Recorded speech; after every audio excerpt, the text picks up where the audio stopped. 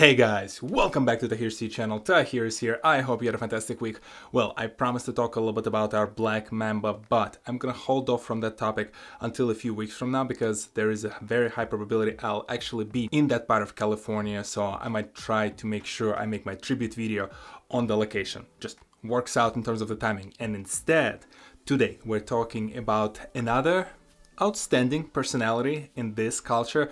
I think it's very important for us to highlight the life of an immigrant who moved here to the United States at a young age, and he really redefined the way you would perceive a life of a college dropout. You would think minimum wage jobs, flipping burgers somewhere, barely any social life, 4 or 6 people living in a 2-bedroom apartment. Well, no, we're talking about millions of dollars in a bank account, a house in LA with a view, and a bunch of friends who you get to hang out with, do a lot of fun stuff on video and post it on YouTube. I'm talking about David Dobrik. I think there are a lot of things we can find entertaining about David Dobrik, but there are very few important items that a lot of people miss when it comes to learning things from his style, from his dedication and hard work that we can apply to our life. Let's do this. This is so sick. Yeah, it is sick. I'm gonna get girls now. By the way, the unfortunate part about covering sometimes this kind of topics is that major media outlets, they love to focus on the amount of money that the person is making and the fact that he's barely 25 and the fact that he just does all sorts of random crazy things out there and giving cars to everyone. But I think those are the least interesting parts about his life. And when I talk about things that I personally learned from this guy, I really focus on what stood behind his skyrocketing success and the way he created his own style, his own way of telling the story, and his even own visual identity when it comes to each video that he produced. I really think that he took it to a whole nother level, and that's what contributed to his popularity.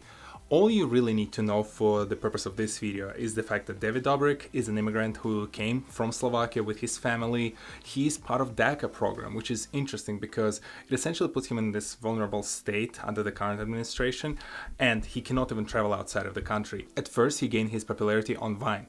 Yeah, remember that app? And when that platform was shutting down, David made that transition, which I don't think was easy in the first place because you're moving from the 6-second videos over to the long form content on YouTube. And well, that was one heck of a successful transition. This is so sick. Yeah, it is sick. I'm gonna get girls now. I think there are 3 major themes that we can learn from David Dobrik, and the first one is highlights only. I've said it before, making YouTube videos is hard. Making this kind of weekly video is hard enough, but making 3 videos a week and cutting it down from all the content that you've created to the 4 minutes, 20 seconds of highlights, that's tough. That's a lot of what seemingly is great content. That's potentially hours of footage that was never used because it did not make that bar, that high standard that David set for himself. That requires a lot of discipline. That requires discipline of making sure you only keep your top content, and it requires the discipline to remain consistent throughout the years. I've looked back to a few years on David Dobrik's channel, and he retained that formula for a while. We all can learn from it, whether it's verbal, written communication, whether it's some sort of art form that we're trying to express ourselves. I'm not perfect. I'm still learning. I'm still trying to master it both in my business, in my personal, and in this creative field. It requires a lot of discipline. It requires a lot of thought behind each message that you're trying to convey. When you're trying to convey a message, find the right golden line, stick to it, and cut any slack off of it. You must keep only the meat on the bones and no fat. Even me describing it, that was already, I think, too much, but that proves my point that retaining that mastery of clear communication through the minimum amount of content requires a lot of practice and a lot of hard work. And this is the first thing that I think we can all learn from David's experience. This is so sick. Yeah, it is sick. I'm gonna get girls now. The second theme of David's success is his team, or his friends and a team. Sometimes it's really hard to tell them apart because it's one and the other meshed together, and I'm not even gonna try to name all the people who were there. And to be completely frank, we don't even have to worry about the people, but more about the dynamic between all of them. I've seen others say before I even start watching David's content that the Vlog Squad are just a bunch of people who are leeching off of his popularity and trying to be the free riders who are getting free views from it. to those people, have you really watched David's content? He shows up in maybe 20% of his videos, or 20% of his footage contains his face or his voiceover. Primarily it's his friends, it's the vlog squad, it's other people talking to the camera, discussing something with him, or just acting crazy and stupid all over the United States. I mean it in the nicest and most respectful way. They do belong to each other. The dynamic, that continuous contribution to the content, the way they complement each other is just something that stands out to me and can be the example for all of us. I can imagine how David on his own can cater to a certain type of audience, but almost 16 million subscribers on his primary channel, the way he got them is by having multiple people covering different kind of topics, setting up different kind of themes and jokes, and play through in between all of those characters creates what is the David Dobrik experience that we watch in those 4 minutes and 20 seconds. It's the compilation of different things that are happening within a single day or a week that cater to multiple tastes, thanks to the fact that there's a vlog squad there.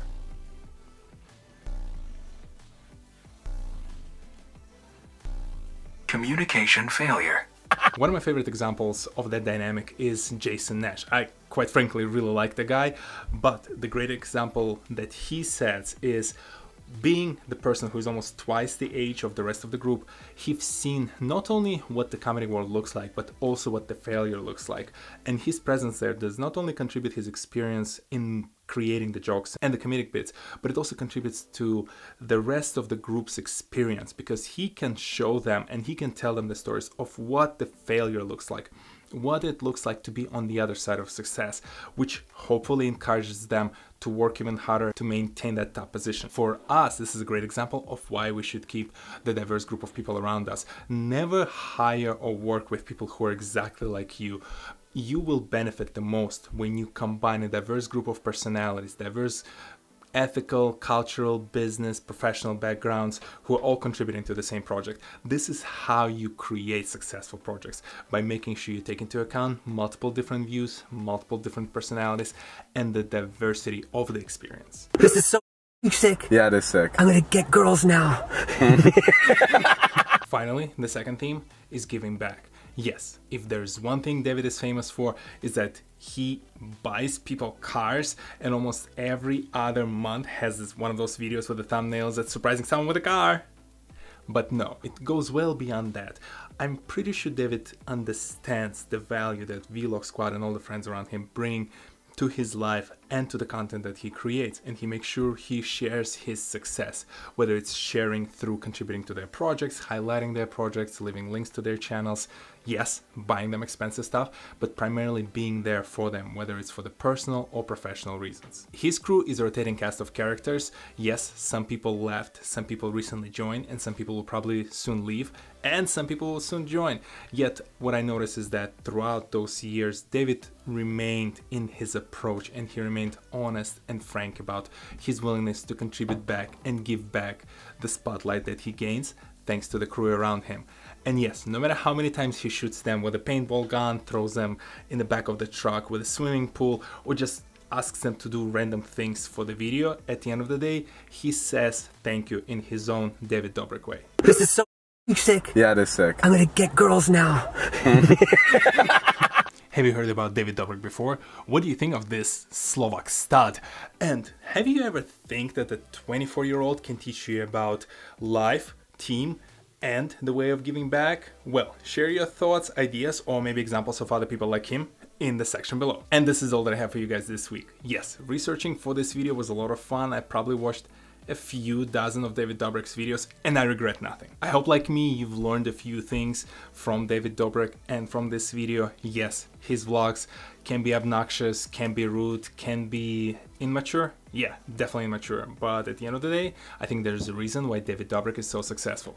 Thank you very much, guys, for stopping by. If you're new to this channel, go ahead, hit the subscribe button and check out the videos in the backlog. And if you're already a subscriber, thank you very much for stopping by. As always, let me know in the comment section below what you thought about this video, and I will see you all next Saturday, 10 AM Eastern, on this very channel. And because I'm recording like maybe 40 minutes before the beginning of the Super Bowl for the American crowd over here, it's a big game. Well, I have to say that my bet was on Kansas City Chiefs primarily on Patrick Mahomes from the very beginning of the playoffs. I'm excited to see them in the and at the final game, and I hope they win. We'll see. By the time this video is out, we will know whether I was right or wrong. At this point, it's 50% chance, but I'm excited to go and watch a game, excited to be back in the swing of things, and as I said, excited to have, as always, the few more things churning through the pipeline. I'll see you in the next one. Peace.